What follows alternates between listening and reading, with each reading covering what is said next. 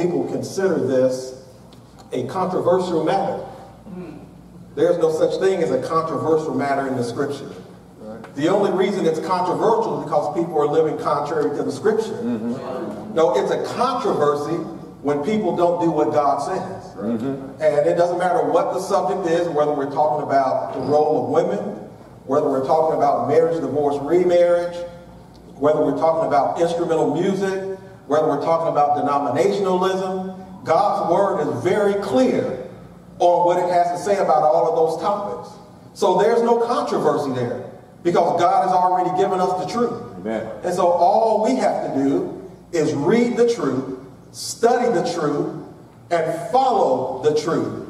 And then there won't be no controversy. And so when we think about this topic, women's role in the church, you know, we think about what's going on in the Lord's church today.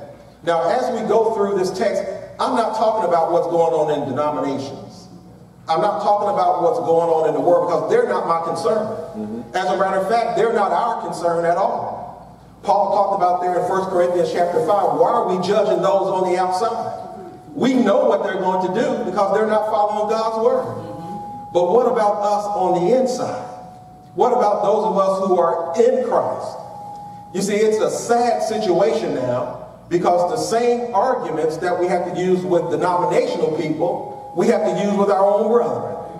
And so when we talk about the roles of women in the local church, we got to go to the Scripture. We got to go to the Bible and see what the Bible says. And so let's begin this afternoon in 1 Timothy chapter 2, starting in verse number 8. You know, when we think about the roles of women, we need to understand that there is a role for women in the Lord's church. And first, we cannot have the attitude that you can do whatever you want to do in the church.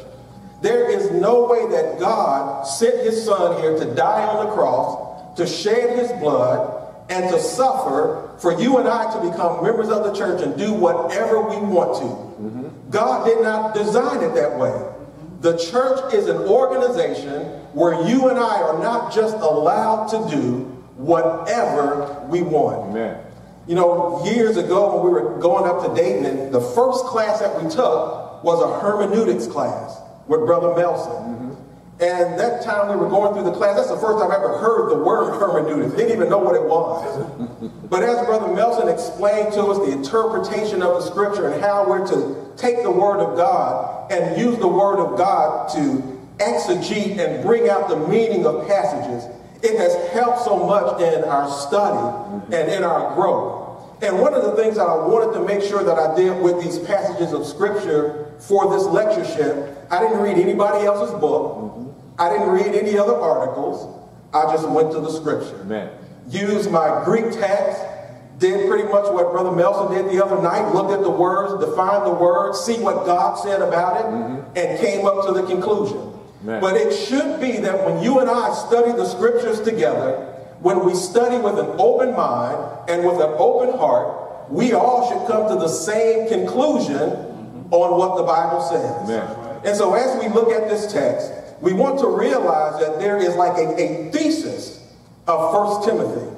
And the thesis is found in 1 Timothy chapter 3 in verse 15. Paul said there, but if I tarry long, that thou may know how thou ought to behave thyself in the house of God, which is the church of the living God, the pillar and ground of the truth. And so what is 1 Timothy all about? 1 Timothy is all about Christians learning how to behave themselves in the house of God. Amen. There is a way that you and I have to act as men. There is a way that you and I have to act as women. There is a way that elders are supposed to conduct themselves. There's a way that deacons are supposed to conduct themselves. Husbands and wives are to conduct themselves in the house of God. So keep that in mind. This is the thesis of the whole book of 1 Timothy. Amen. And so now Timothy is saying, okay, as men, here's how you conduct yourself in the house of God. Notice what it says in verse number 8. I will therefore that men pray everywhere, lifting up holy hands without wrath and doubting. That word there, will, It means to will something deliberately, to have a purpose. And so Paul is saying, look, here is the purpose of what this is all about. How are you supposed to behave yourself in the house of God? Here's how. Men are to lift up holy hands. Now this word man or men here in this text is the word einer, which is males. But then when you look at 1 Timothy chapter 2 and verse 4, we also have the same word there again. Who will have all men to be saved and to come to the knowledge of the truth. That word men there is the word anthropos. And so now we're dealing with mankind in general. So who does God want to be saved? He wants men to be saved, and he wants women to be saved. But when we come to verse number 8, he tells us that men, males, are to lift up holy hands everywhere in prayer. And so what is he talking about everywhere? Is he talking about when I go to the bathroom, when I go to bed, when I go here, when I go there? Remember the thesis of 1 Timothy, learning how to behave ourselves in the house of God. And so what is he dealing with everywhere? He's talking about in every church. Because all you have to do is go to 1 Corinthians chapter 4 and verse 17. Paul said he was going to send Timothy into Corinth. And he said that Paul preached the same thing everywhere in every church. And so this is not a cultural thing. You know, some people say, well, Paul is just speaking here culturally. Paul is just saying this is for the people that was written during this time. This was taught everywhere. And so what is Paul saying? Paul is saying, men, you are in leadership. Notice we've got a distinction here. Men are to lead. Notice it is the purpose, it is the will, it is the desire of Paul that this happens. Now, why would Paul say that this was his desire? Go up to verse number 7. And notice this is not just a mere man that's talking. This is a man who had been appointed as an apostle of Jesus Christ. Wherefore, I am ordained a preacher and an apostle. And notice this, I speak my opinion in Christ. He said, I speak the truth in Christ. And I lie not. A teacher of the Gentiles in faith and in verity. And since I am an apostle, since I am inspired, since I received my revelation from Jesus Christ, I can tell you what your role is as a man in the local church. Then Paul comes down to verse number 7, or verse number 9.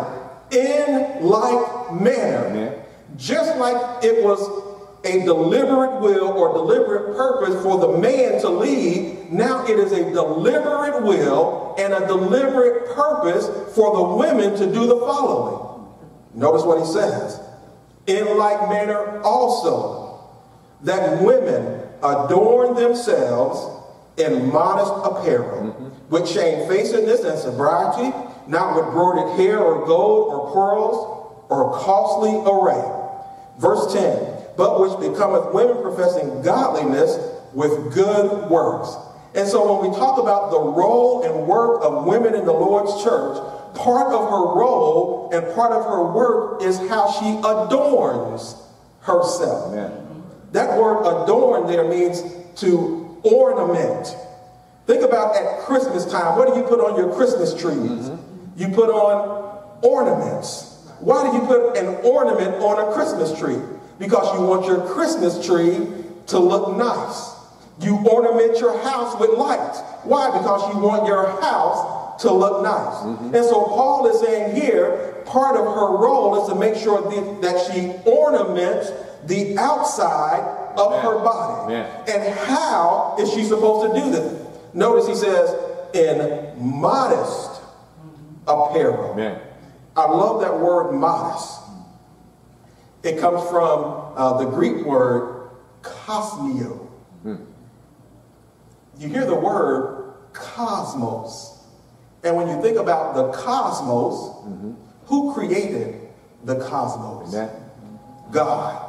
And when God finished the cosmos, and when God finished everything that he created, he said, behold, it is very good. Amen.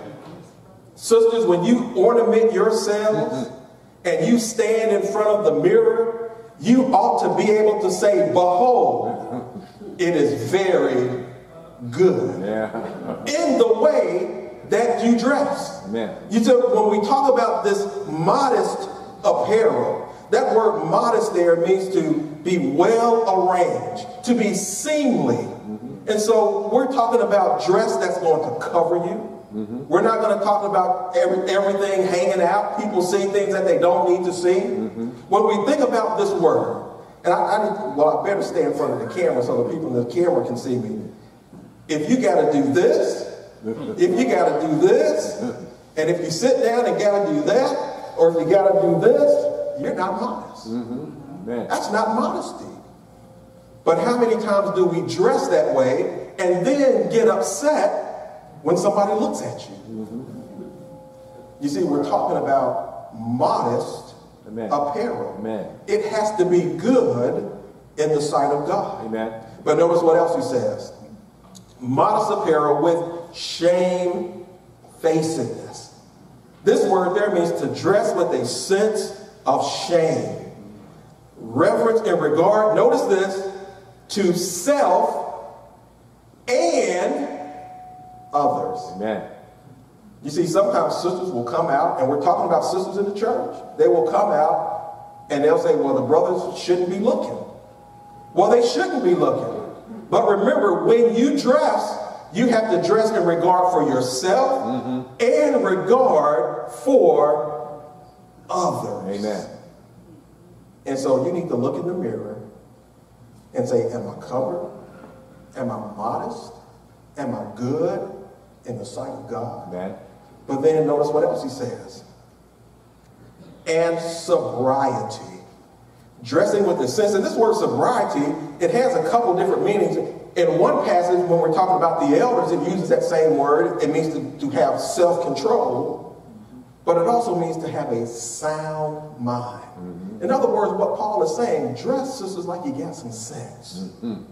Dress like you know God's word. Amen. Dress like you know what is good in the sight of God. It is not about the current fad. It's not about what the current color is. It's about what God has said in his word.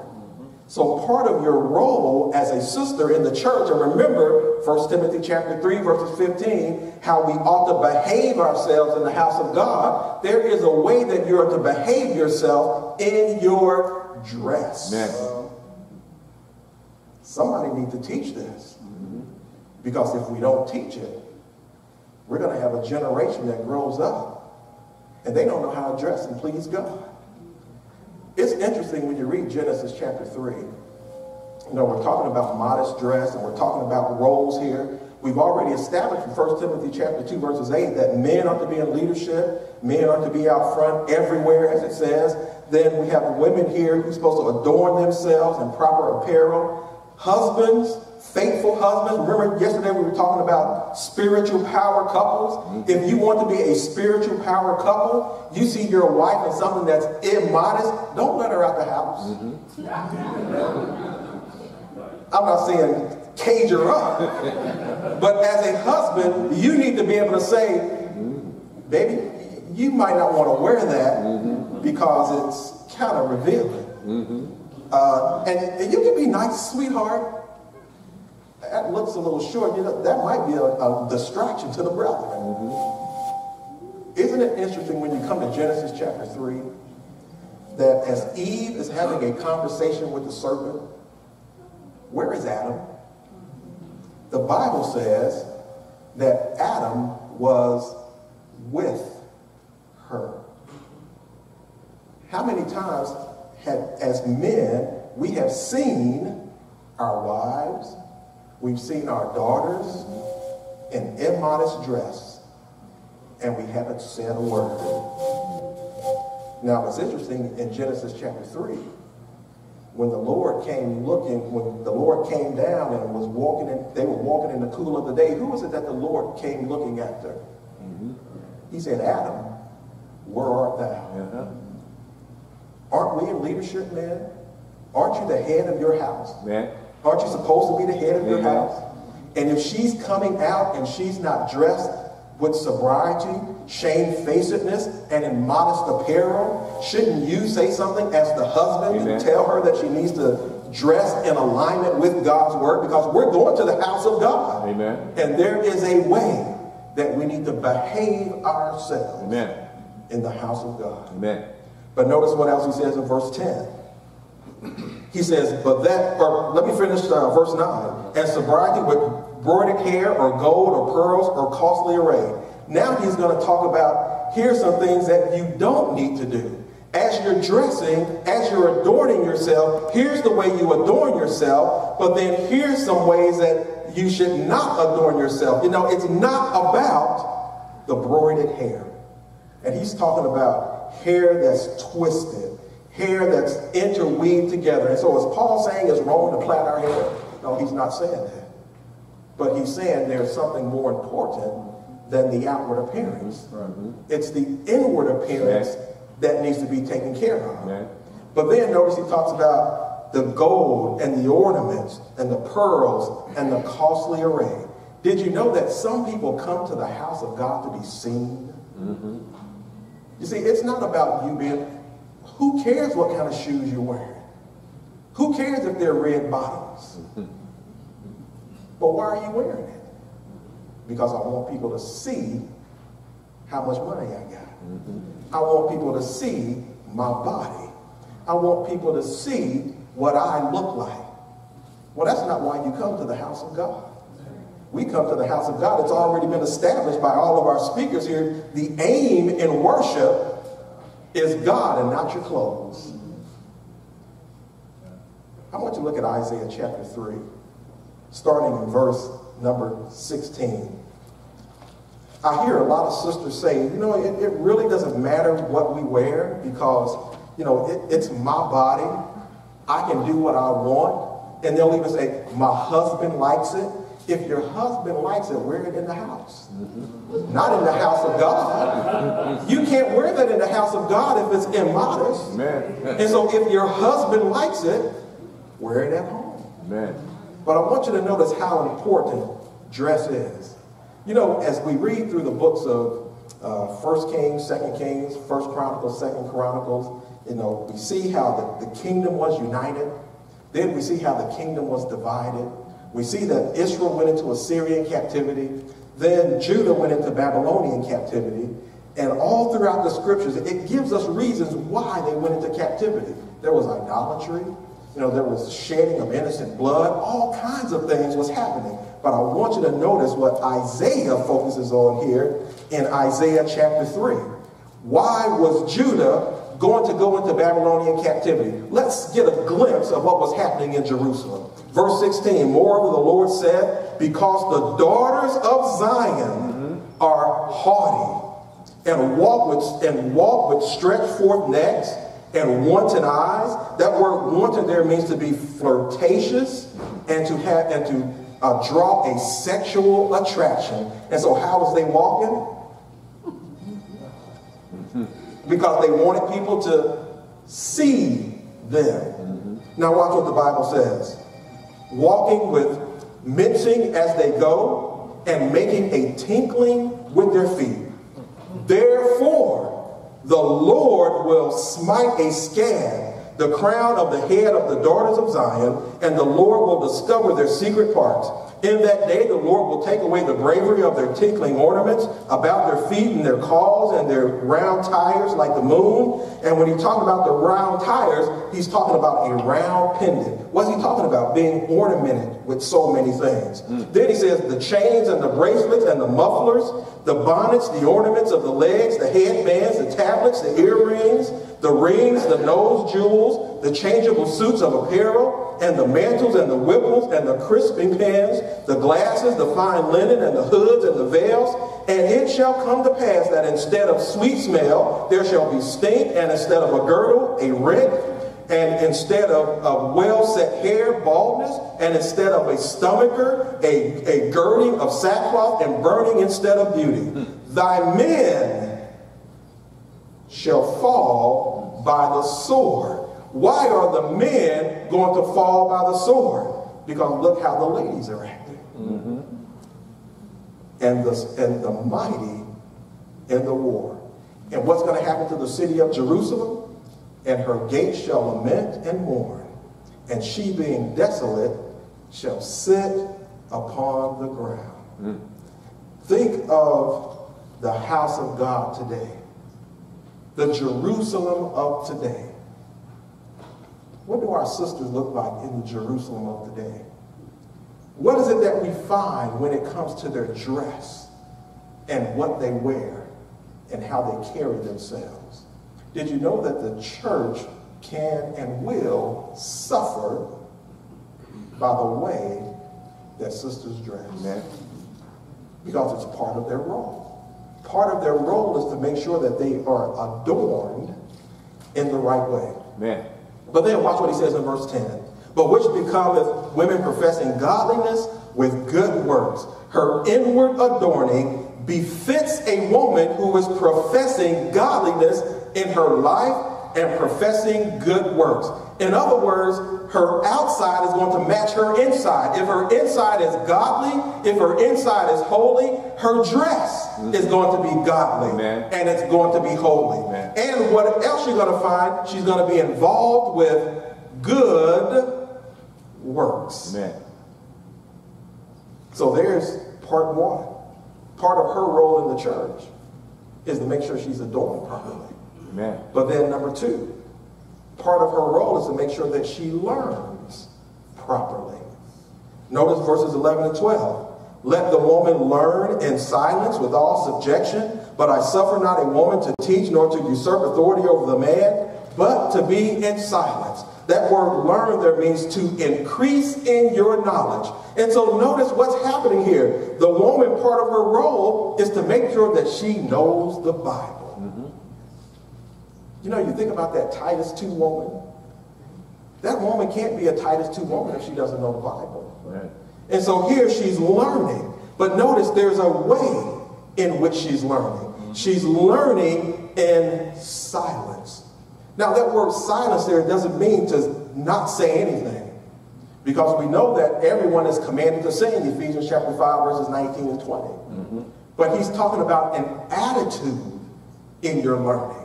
You learn in quietness. Thayer says this word means one who stays at home doing his own work and doesn't meddle in the affairs of others. And so she has an attitude of quiet. She's not taking over the Bible class. She's not. Some sisters will take over the Bible class and try and teach the Bible class from their seat. That's not learning in quietness. Amen. But then watch what he says. Not only in quietness, but also in subjection, in obedience and subordination. Obedience to who? Number one, obedience to God. Amen. Because remember, this was not just Paul saying, this was the saying of God.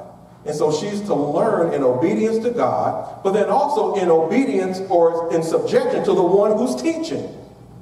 So she has to listen quietly. Can she ask questions? Certainly she can ask questions. Can she make comments in class? Certainly she can make comments in class. Amen. But she cannot take over the class. Amen. She's learning in silence. Amen. It's part of her role. And then we come to verse 12. He says, but I suffer, or I permit not a woman to teach. This word teach means to hold a discourse with others in order to instruct them.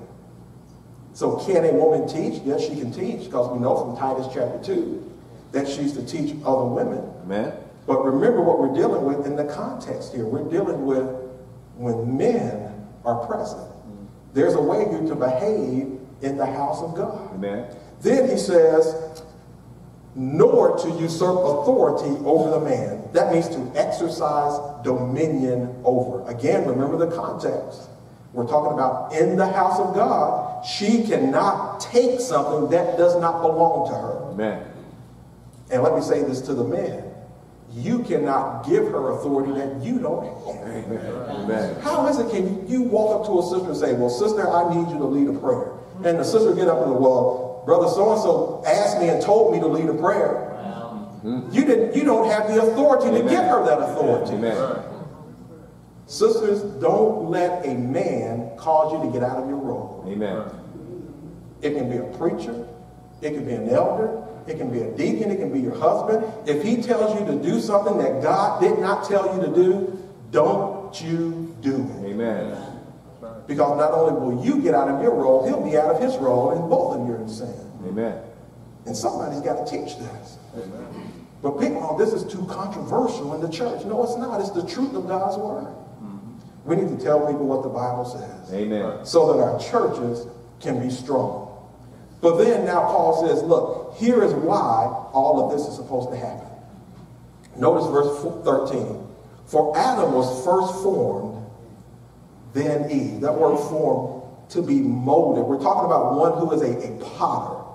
And God is the potter. And what he did, he molded Adam first. And so when you think about these roles, this is how we know this is not a cultural thing. Every time God deals with the roles of women, and every time he deals with marriage, he always goes back to the beginning. So what does Paul do here? He went back to the beginning.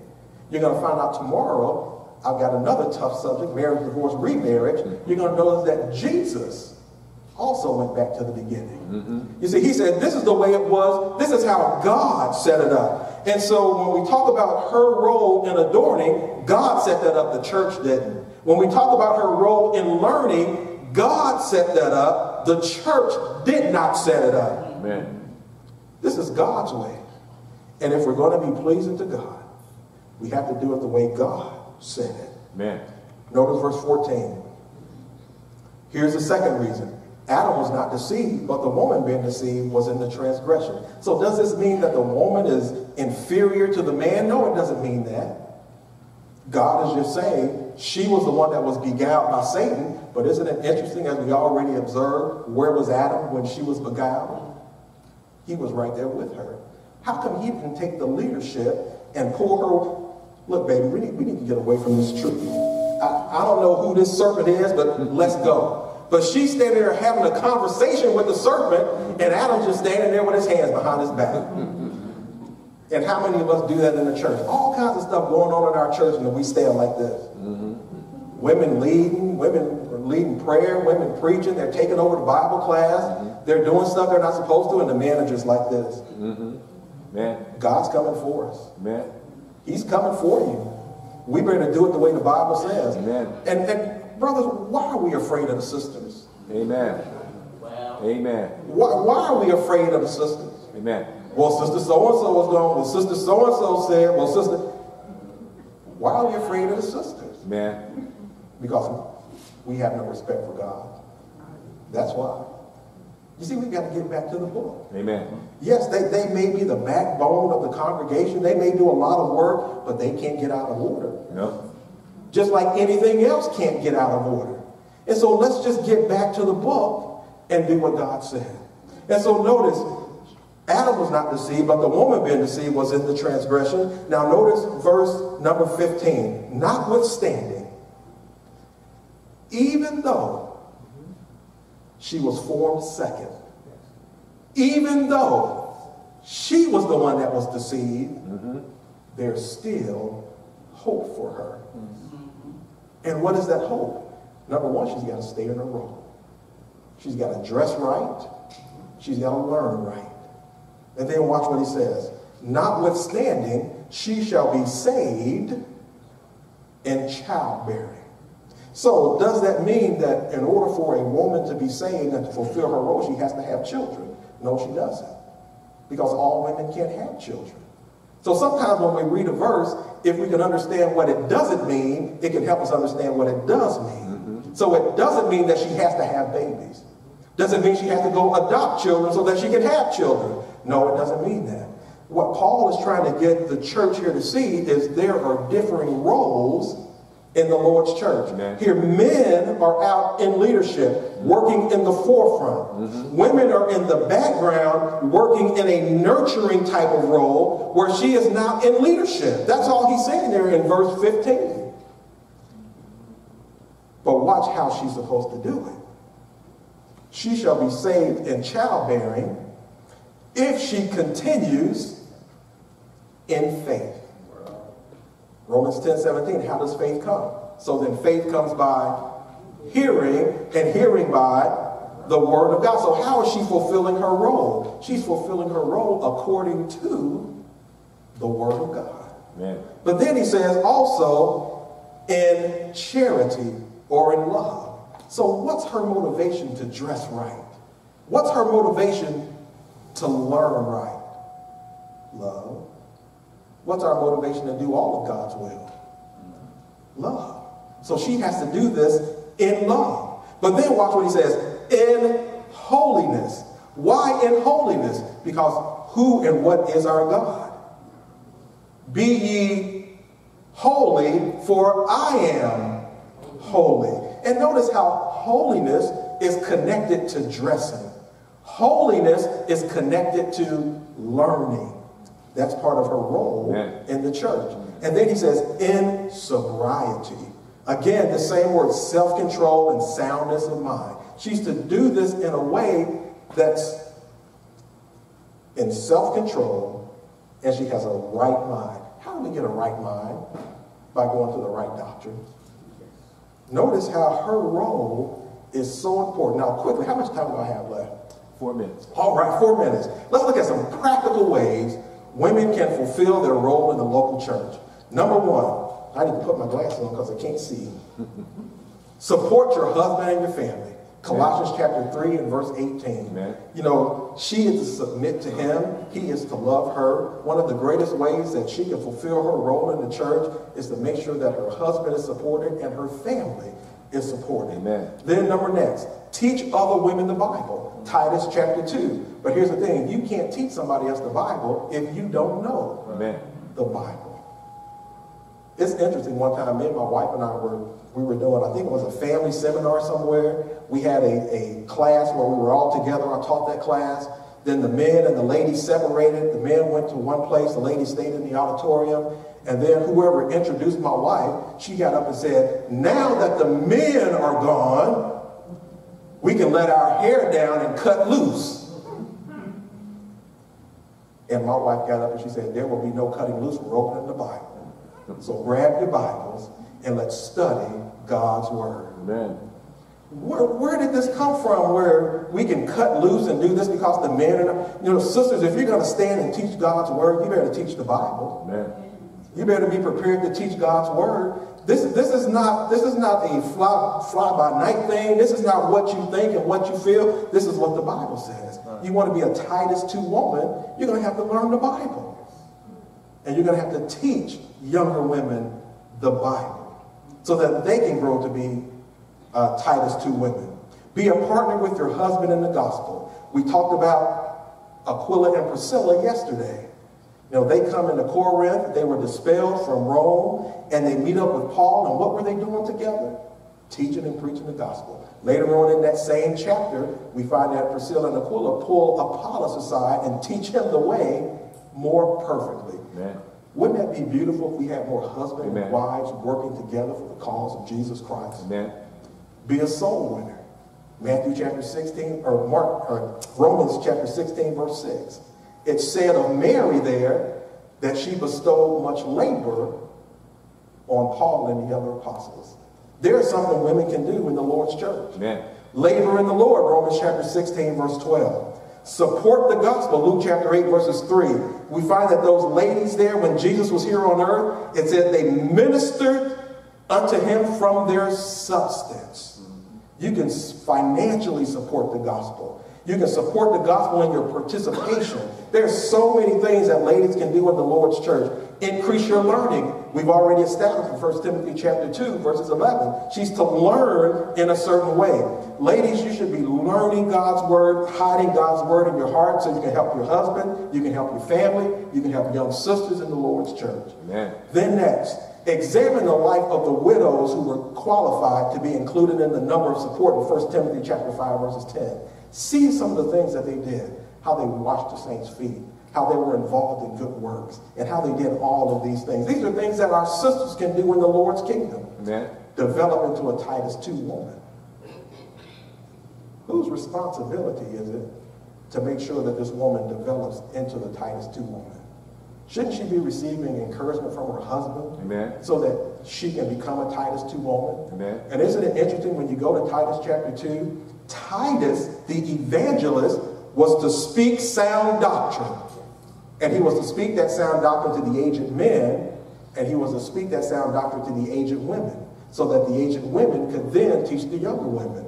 In our local congregations, our evangelists, our preachers ought to be teaching the older ladies how to teach the younger ladies. Mm-hmm.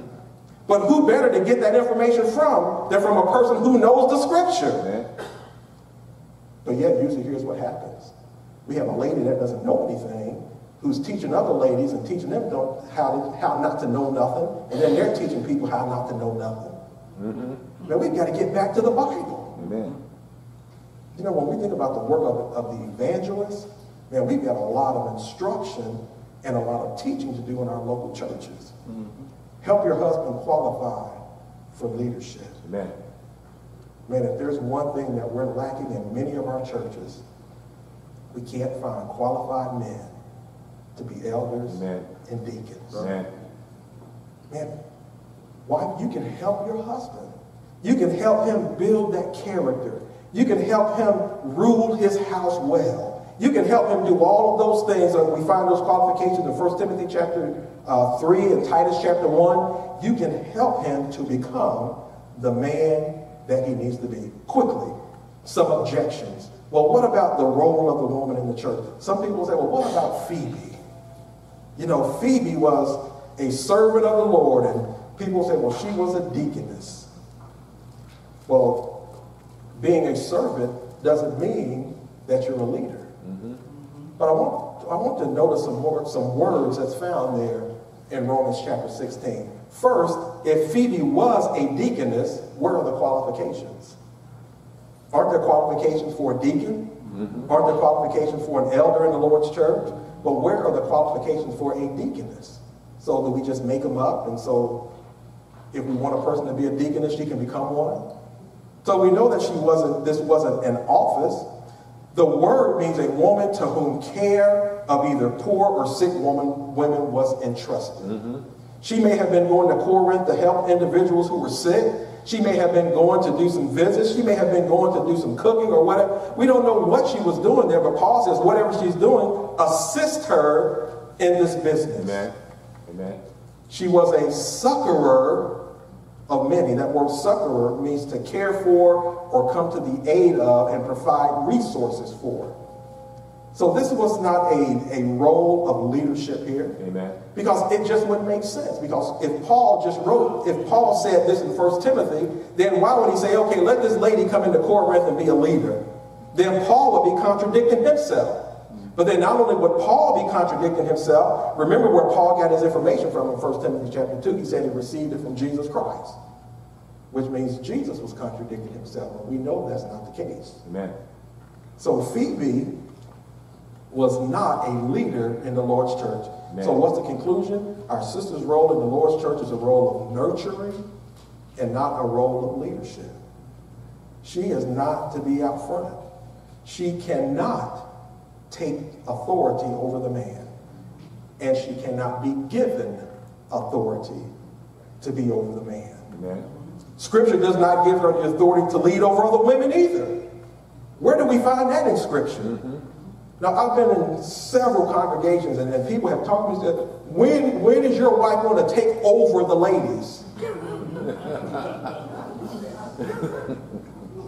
My wife doesn't take over the ladies, because the ladies are under the oversight of the elders, just like everybody else. Amen. And so if you have a group of ladies, and you have a lady that's over that group, she's setting direction, she's doing this, she's doing that, that's the man's job. The elders ought to be setting direction on what the church ought to be doing. Amen. But how many times do men get surprised on what ladies are doing, like in ladies' days and ladies' classes.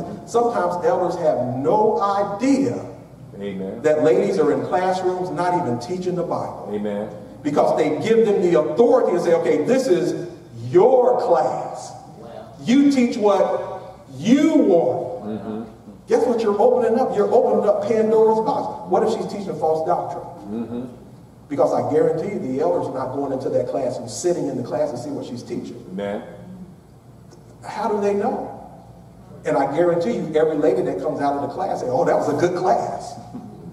And you know why they say it was a good class? Because the Bible wasn't taught. They don't want to talk about the Bible. Mm-hmm. You see, she's not over the other ladies. The elders are over every program Amen. in the local church. Amen. Not the ladies. Amen. Then sisters, your salvation depends upon you fulfilling your role. Amen. Notice, she shall be saved in childbearing. In other words, if she fulfills her God-given role, she's going to be where? In heaven. But if she doesn't fulfill her God-given role, where is she going to be? Mm-hmm. In hell. But it's sad to say that if some of the sisters are in hell, some of the brothers are going to be tagging along with her. Mm-hmm. Because who allowed it? Amen. Who didn't say anything about it? Who didn't speak up? Who didn't lead? Who didn't instruct? Who wasn't the head of their home? Who did God come looking for? He came looking for Adam, even though she was deceived. Mm-hmm. You see, ladies, you have an important role in the Lord's church. Amen. Your adorning is important. Amen. Your learning is important. Amen. And you understanding and knowing your role is important. And may God give you the courage and the strength and the self-control and the sobriety to do what he said and not what everybody else is doing. Amen. Amen.